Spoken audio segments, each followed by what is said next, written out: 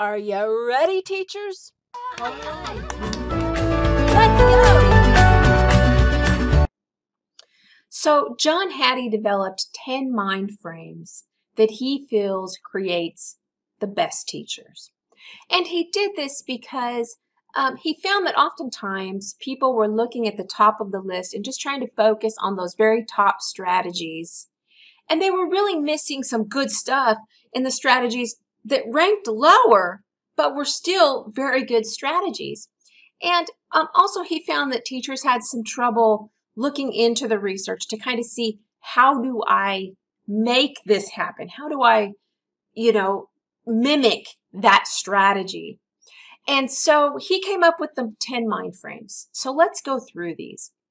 First of all, as a teacher, you need to be thinking, I need to evaluate the impact of my teaching on my students' learning. So this means you're constantly asking yourself, are the kids listening? Are they engaged? Are they curious? Are they doing their homework? Are they using their study hall? Are they doing well on their quizzes? You're constantly looking at that. The success and failure of my students is about what I do or don't do.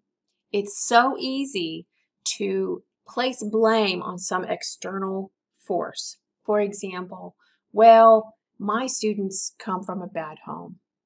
My students don't show up with pencils. My students have never been taught how to behave. My students can't do labs because they just don't get the safety skills and they just won't follow the rules. There's lots of excuses we can make about why things aren't working and why kids aren't being successful. But really, you need to start thinking about, how can you change that? How can you influence things for the better? Because you can. Now, it does take a lot of effort. You got that right. It takes a lot of effort, but you can change the outcome for any student despite the baggage they're bringing with them. So you're thinking about the success and failure of my students. It really is about me. It really is. It's about what I'm doing or not doing. Talk more about learning than teaching. Now, this one's kind of difficult to think about because obviously we're thinking about teaching and how we're teaching so that we can produce better learning. But what this means is, think about, instead of how will I teach this lesson, how will my students learn this standard? And when you kind of change that direction, you kind of start seeing it through the student's eyes a little bit differently. So what's the best way to learn something instead of the best way to teach something?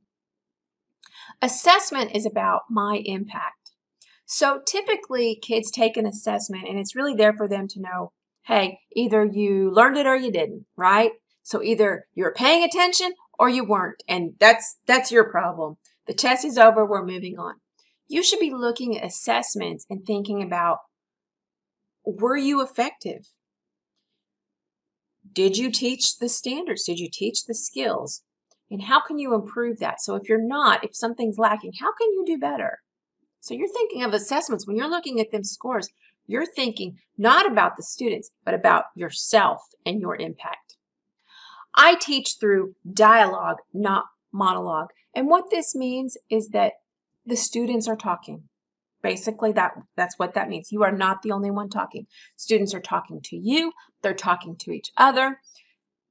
Talking and discussing and that conversation piece in a classroom is so important. Now, it is difficult to manage.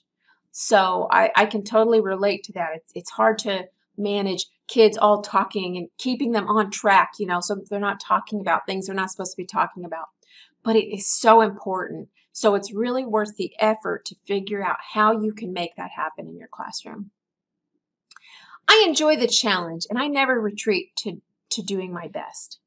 Meaning you want to be challenged. You realize there's a problem. And even though you think, I'm doing my best and the problem is still there, you don't give up. And you say, you know what? I was doing my best. I'm going to figure out how to do better. It's my role to develop positive relationships in class and staff rooms. So if you've got negativity going on and you got teachers that are, that they're burning out and they're feeling despair and they're stressed out, that you're trying to be the light in the darkness. So it's your job to stay positive for yourself, for your students, for your colleagues. I inform all about the language of learning. So you are just always focused on that learning and that language of learning. So you're talking to parents about learning goals, you're talking to students, you're talking to other teachers, you're talking to your children, you're talking about learning and really the fun of learning. That's how I think of that, the language of learning. I realize that learning is hard work. So you need to realize that for yourself. Even when you're learning things, it's okay. It's going to be hard. It does take effort. That's why a lot of people don't want to change, because they don't want to put forth that effort. So you recognize it's hard work, but also it helps you to relate to your students.